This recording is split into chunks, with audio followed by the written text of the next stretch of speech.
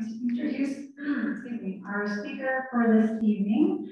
Kaitlin is the Education Programs Manager and is responsible for planning and facilitating educational programs for learners of all ages and abilities at the Naples Botanical Garden. These programs include standards-based school field trips, Wonder, a drop-in program for families, Meet Me in the Garden, a therapeutic horticulture program for adults with dementia and their care partners, Sensory Friendly Saturdays, a free extended hour program for families with children who have sensory sensitivities, and Color Greens, the Garden School and Community Garden Network. Kaitlin is also responsible for growing plants used in educational programs and teaching sections of the garden. Kaitlin earned a Bachelor of Arts in Environmental Studies from Florida Coast University in 2017 and is currently pursuing a master's degree in environmental nutrition from the University of Memphis. So with that, please join me in welcoming Kaitlin. Thank you. We're very excited to be here. I'm going to step back here real quick and close the blinds so you can see the screen. Just take 1 second.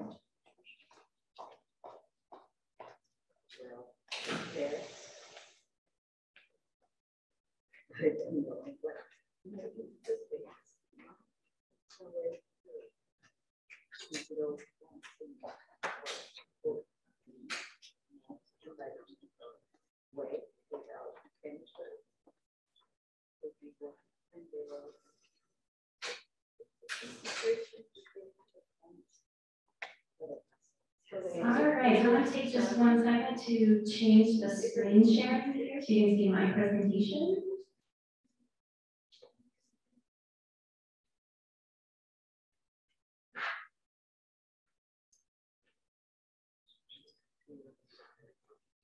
All right, I hope everybody can see this on the virtual world here.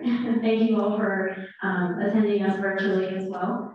So thank you, Karen, Maureen, and the Florida Native Plant Society for having me here. I'm Kaitlin, and I've been at the garden for 5 years now. I celebrated my 5-year anniversary last weekend, which was quite an accomplishment for me. I've definitely grown a lot here at the garden. I started as an intern and then quickly worked up to be the programs manager, and I definitely love my job. So today we're going to talk a little bit about many ways the garden and you, how we can connect youth to the natural world, because that's a very important thing to do. Does anybody here have kids in your lives? Whether that's family or neighbors or students? Yeah, awesome. So we all know at least one kid.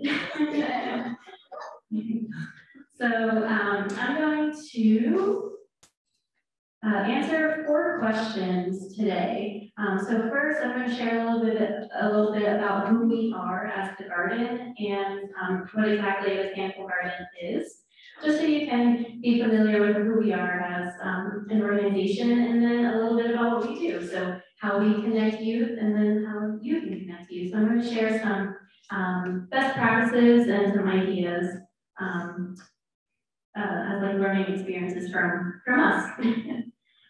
Alrighty. All right, so some fast facts about the garden first. If you're totally unfamiliar with the garden, we are young and we are big. As you can see on the screen here, the garden as a whole is 170 acres. 90 of those are managed natural areas. We have walking trails through 5 different native habitats, along with some design gardens, which is about like 80 of those 170. Altogether, we have about 2 miles of walking paths and a delicious cafe, if you've ever eaten there before. With our summer menu just started. Today was the first day of summer. So you can really spend the whole day here. So we are a private nonprofit organization, and we're not part of any park system. About 60% of our revenue comes from philanthropy. So what exactly is a botanical garden? So this is like a big question. So before we get into what we do for the youth, I thought this would be important to know. Our professional organization, the Botanic Gardens Conservation International, BGCI, defines botanic gardens as institutions for holding documented collections, living plants for the purposes of scientific research, conservation, display, and education. And I bolded those words right there because they are very important in the work that we do, and they drive the mission of the garden. So this documentation of collections is what makes us more like a museum rather than a park. So, you know, like an art museum has documented art collections, art collections is plants. Native, regionally appropriate plants, mainly of the tropics and subtropics. Has anybody ever been to the garden before? Good, almost all of us, that's awesome. These our plant collection is cataloged in the database and curated. So this is a very important process to know, you know, what we have here. We're not just pre-landscaping, even though that is a critical component to bring people in. So our collections are valuable because gardens are repositories of genetic material. So how exactly does the garden connect youth to the natural world? So scientific research, conservation, and display are all important to talk about, but we're going to focus on education, that other golden word in that last slide. So let's learn about how we do so through education.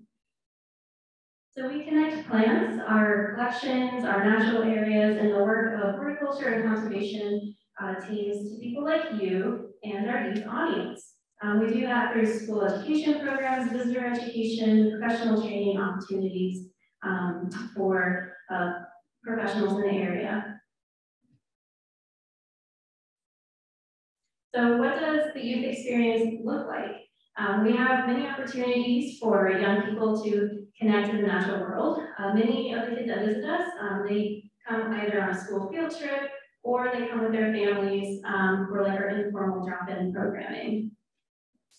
So here on the slide here, it just lists some of what we do from formal to informal programming. And I'm gonna break down each one of these, so if you don't finish reading this, is okay. All right, so let's start with school field trips. So our field trips connect to the state standards for the life science benchmarks. So we serve all ages, abilities, school types through our field trips. And some of our popular field trips include Wild Florida Explorers, Dirt Me My Lunch, Budding Botanists, and more. So I'm going to tell you a little bit about those three. They're kind of my favorite. So Wild Florida Explorers is our K-5 program where students get to explore a pollinator's life cycle up close. So they get to test their knowledge. We like to ask them, who's a butterfly expert? And they all raise their hands. And then we do like a little question and answer format for this field trip where we start by what kind of animal is a butterfly? So we talk about insects. They are an insect. What do they have in common with other insects? Then we talk about the body parts. So they have a head. They have legs. How many legs? 6. They have wings. How many wings? Some say 2, but it's actually 4. And that surprises them. So it's really fun to really let them be the experts that they think they are, and they can learn more information. So during that question and answer format, we show live specimens. So we collect caterpillars, chrysalids, butterflies, eggs throughout the garden the morning of, and we get to show that during the chat. So they get to see it up close. And then after the talk, we go on a pollinator observation. So they get to walk through the garden and see pollinators in action. It's a lot of fun. And then, so I got 2 screens here. Another favorite field trip is called Dirt Made My Lunch. So this is where students get to learn about edible plants. So they get to learn about the familiar ones, so any vegetables like peppers, tomatoes, carrots, and the unfamiliar. So we tour them around the garden. Some plants that we stop by are the carnival wax palm. which is a palm that is responsible for making fruit snacks chewy. So it produces a wax on the palm, and it also is responsible for coating shiny candies like Tic Tacs. So we have like little props for them to see the connection. So they can see a familiar object like the fruit snacks bag, and then they see the plant next to it and make that connection. And then, as you can see in this picture, they have an activity linked to this field trip, so they get to pot up their own tomato seedling and learn how to take care of it. So they can bring it back home or to school if they have a school garden, or they can, start their own garden at home if they don't have one. It just further connects them to, where our food comes from, and just gets their hands dirty. Because that's important. This field trip, Budding Botanist, is our field trip specialist program. So it's designed in particular for 4th grade only.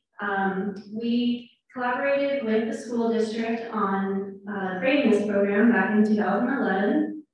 And it's I guess you could say a hybrid type of program. So they spend some time inside and outside to learn about pollinators, seed dispersal, flower parts, and native plants. It's co-led with teachers. Teachers have to go through a training in order to complete this program. But teachers teach indoor labs of flower dissection and like seed investigation, and then educators, my team, we teach the students outside in the field. So they do the pollinator observation in the native plant scavenger hunt, like you see in this picture. This is definitely one of the most fun field trips, I would say, because it's an all-day experience. They spend their entire day here from like 9 to 1.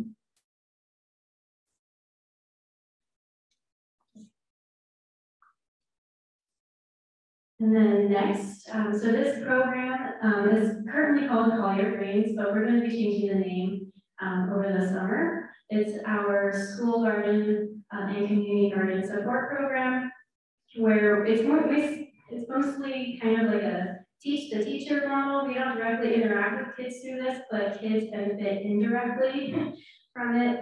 So we educate groups of garden leaders in the area about how to start and maintain a small garden. Whether that's a home garden or a school garden, it doesn't matter. All are welcome. And this program was built in 2011, so it's been around for about 11 years now. And it's free, it's completely free to participate. There's workshops where groups can come and meet, learn a different gardening topic throughout the season, pick up some free plants to bring back to their garden. And then they can like learn curriculum connections, different activities to do with their students or kids in their lives.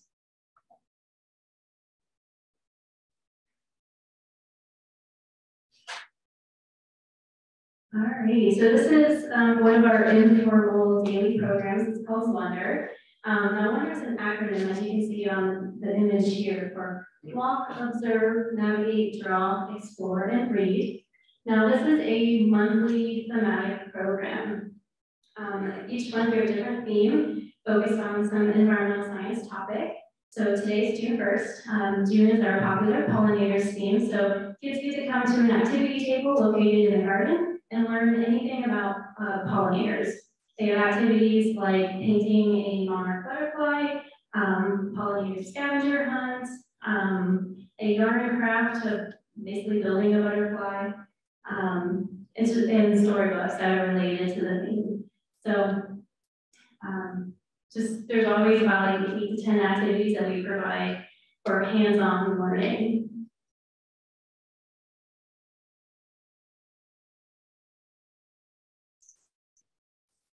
And during the pandemic, we had to kind of recreate that program into something self-guided as we weren't interacting with groups yet. So we developed Wonder Activity Packs, where basically it's that drop-in program all wrapped up into a nice to-go pack where families can pick up at the ticketing window when they enter the garden. Now, even though we're back open, we're kind of like back to normal, whatever normal means nowadays. we still have these because they have been such a big hit.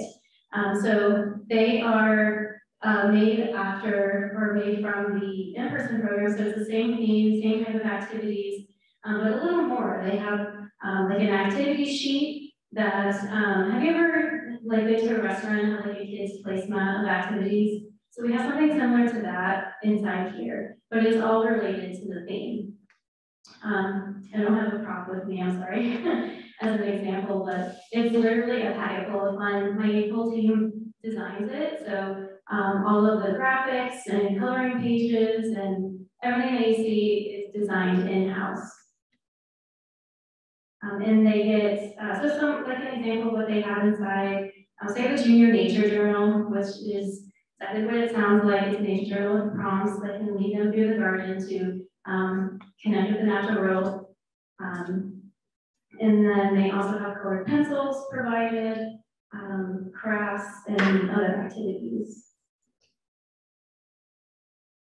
A lot of fun. All right. So Family Wonder Days is our most recent family event that happened this past weekend. It's our first one ever, and it was quite a success. So this program is basically a celebration of our Daily Wonder program. So we had 6 stations throughout the garden that focused on the acronym. So we had a walk station, an observe station, a navigate station, and each one had different activities. So you see in this picture here, this is our read station. So we had a comic book story that followed a character named Twiggy through the garden. It's the Garden's Wonder Pal. And the story got all jumbled up. So kids had to look at the stickers, read the story, and piece it together. And it was a lot of fun. Other activities included here, we had our navigate station. It was like a determine your wingspan, learn your flap rate, basically become a bird. And they get to fly around the garden as this bird. They got to observe insects up close, observe pollinators, and yes, I think I covered everything for that. So, like I said, this was our newest family event. We had over 230 kids visit us over these 2 days. And most of them were new families that had never been to the garden before, which was awesome. And it was just great to see them all interact with each other in the garden all day.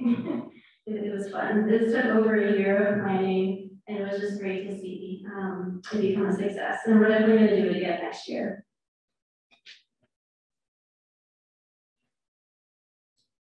All right, so I'm going to cover some things that you guys can do to help connect youth, kind of modeled after what I showed you.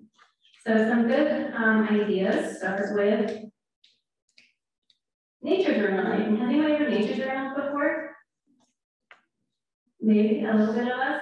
You don't have to be artistic to nature journal. It's basically descriptive writing and descriptive doodling. This right here are examples of a nature journaling group that we have, but I use them for examples for kids. So when you go out into your, whether you're at a school or home, your backyard, your neighborhood park, wherever, you can bring a little notebook with you, maybe some colored pencils, and just sit and observe and see what's happening around you. We like to encourage kids to be descriptive. So use your adverbs, use your adjectives to describe what you see. Because if you look back in your nature journal and you don't have those descriptors, you won't really know what you experienced that day, that you forget. So we like to connect nature journaling to students in the sense that scientists do this. When scientists go out in the field, they take note of the weather, the time of day, the date, what their surroundings are like, so they know exactly what happened on a given observation. So this is a great way to get kids outside. Some example prompts, if you would like, if you're interested in nature journaling. So these we use in our junior nature journals. So some prompts like, what is the weather like today? Imagine you're an insect crawling or flying through the garden. Who are you and what do you see? If you are 1 inch tall, describe your experience. You can draw or write these answers. So you could also do find a flower that has 5 petals and draw it. We like to add a little joke in this one. So what did the bee say to the flower? Hello, sweetie. Find a bee sitting on the flower and draw it. So make it fun.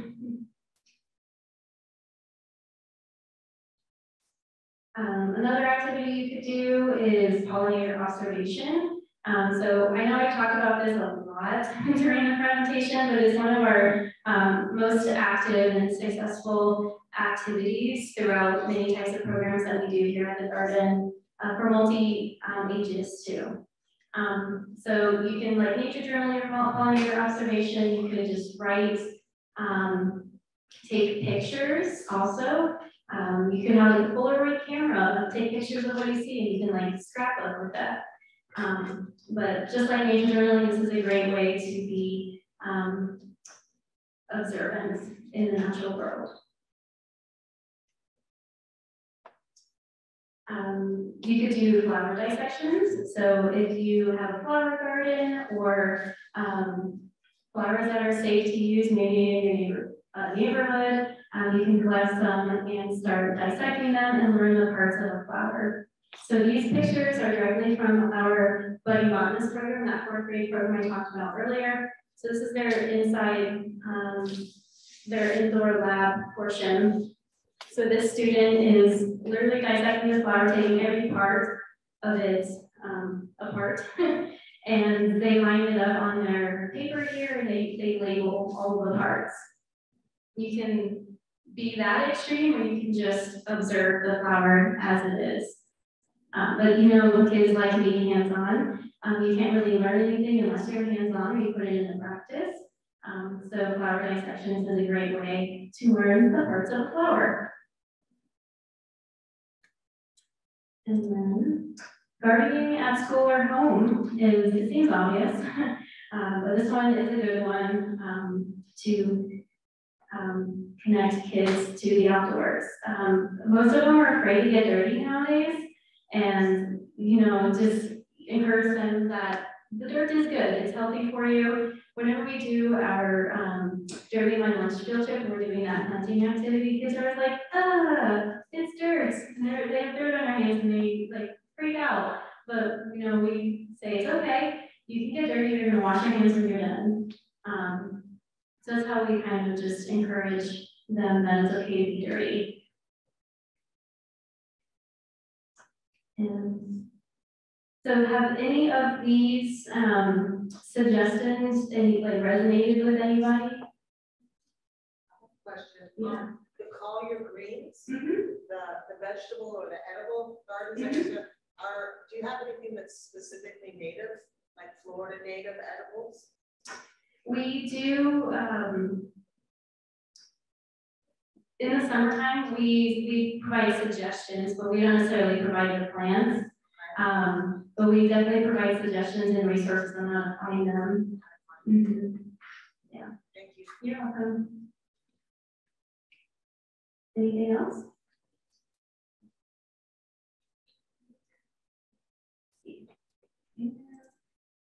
All right, so at the garden, we believe that we're a force for good. So that directs the work that we do and the access that we want to create for collections and our expertise. So young people are our future. So we aim to inspire new interests in the natural world and the youth that visit us so that they can make a positive impact on the world ahead of them. And I hope I inspired you all to do the same tonight. I can answer any questions that you have. I have my contact info up there if you need more information from the work that we do here at the garden, the programs that I lead. I also have business cards if you're interested in taking one. But yeah, that's me. Go ahead. If somebody wanted to pick up one of the wonder packets, where would those be located? So we have them at our ticketing windows. So as you enter the garden, you'll pass by them and you can pick them up. And if you're interested in like maybe a small batch, maybe like 15 to 20, you definitely let me know and I can get some for you. Yeah, to be like a classroom or just even a smaller amount, I can get some for you. Do we have to be a kid? No, I like to do them. They're a lot of fun. No, you don't have to be a kid. There's all different types of activities, so. Yeah. How did you measure the results of your training programs? That's a good question. How do I measure the results? Talk in one slide about it. So one of our big things in our mission is that we inspire like positive behavior change in our community, but in whatever program, whether it's an adult program or a youth program. And a returning visit is a good way to show success in the program. Is there like a particular program that you're interested in learning No, about? not that specific, but the way you use to measure that the programs as they are designed are working. How Yeah. do you know that? Yeah. Some of them If you are have well. the goals here, how do you know that you are reaching this goal? Yeah, that's definitely a question we ask ourselves often. It depends on the program, really. So like for one of our activity tags, we try to reach out for feedback. We see families use them in the garden on a daily basis and returning for more. And it really depends on the program. Like some of our formal programs, we request feedback, like through a survey, to see if it was beneficial to the recipient and if they have any changes, and we make those changes. And like for our field trips, since they're standards-based, we work with the school district regularly to make sure that we're still meeting the standards. Could you explain more about your teacher training programs, trainer, how many people you've trained and how many people they've trained? So you're probably referring to Collier Greens? Yes. Yeah. I'm going to change name, you said. Yeah, yes. So that, so it's like a seasonal workshop program, so folks sign up for it, they come and they learn the topic, whatever that is for the year. So it's either like gardening 101, how to harvest, how to curriculum connections, how to write recipes, how to write a grant, stuff like that, for planting a garden. So it's not like a formal training, it's just like a workshop you come to learn something. And CEUs? You know, do you give CEUs for it? Not for that program. That is something that we've been talking about because we're trying to build a professional development program, not just for teachers, but for professionals in the community, so like land developers, landscape architects, people in the county system. So we're currently building that program. CEUs is something that we have discussed on doing, and we're exploring that route. We just haven't finalized it yet, but we don't offer CEUs for the Collier Greens program. I'm sorry, I maybe did not hear, but is it, do I understand that this doesn't cost anything? Correct. Yeah. All of those programs, so someone can just sign up and bring Well, their children or someone else through the school. So the question was about the cost of our programs. The Collier Greens program I mentioned earlier, the school garden program, that is free. Everything about it is free. You just sign up, you attend, and you use the resources that we provide. Our school field trips have a cost, but we offer scholarships to like Title I schools, and our field trip cost is about $5 a student, and the adults are free within a ratio of like students to teachers. Our garden daily programs, our informal stuff like the wire program, that's included with garden admission. So you have to get a ticket to get inside the gates, and then you can explore the garden and explore that program. Or if you remember, you have those benefits too. So there's no like additional cost, if that makes sense. Yes, Yeah. I just want to say, so I took my kids out to explore the Everglades, and one of the rangers at one of their welcome centers was a younger girl, and she said, you know, she's kind of, what really stuck with her is that she went out to the Everglades and walked through the swamp. And like what your comment was about kids not wanting to get dirty, you know, because their parents are afraid of it, and it just goes down the line. I just really agree with that statement, like letting kids know that they can get dirty, and that they can go into a swamp and not be afraid of it. For a lot of us, native plants, conservation go hand in hand. So not being afraid of the woods allows them to have an appreciation for it. So I really commend you on, you know, promoting that, you know, getting kids not to be afraid. Yes, yeah, it's very important. Yes, be the model, basically. Yeah. Anything else? So you first. Go ahead, I think it is because it's nothing about the presentation, but about you, about the study you are undertaking now. It's nutritional, environmental nutrition. Environmental What is it nutrition. about? Yeah, so currently it's environmental nutrition, and it's basically about like food systems, how they work, sustainable food systems. There's even like humanitarian nutrition was a class that I took a couple semesters ago, where you're basically learning about food justice and food access around the world. So it's like a range of things. It's a very interesting class. I've never heard of it either. I just stumbled upon it, and it was exactly what I was looking for. Where did you get it? It's at University of Memphis, and it's an online program. Yeah. And I had the same question before you were talking about it, and we were both wondering, so. Yeah, it's a great program. Anything else? All right, I'll turn it over to Barbara.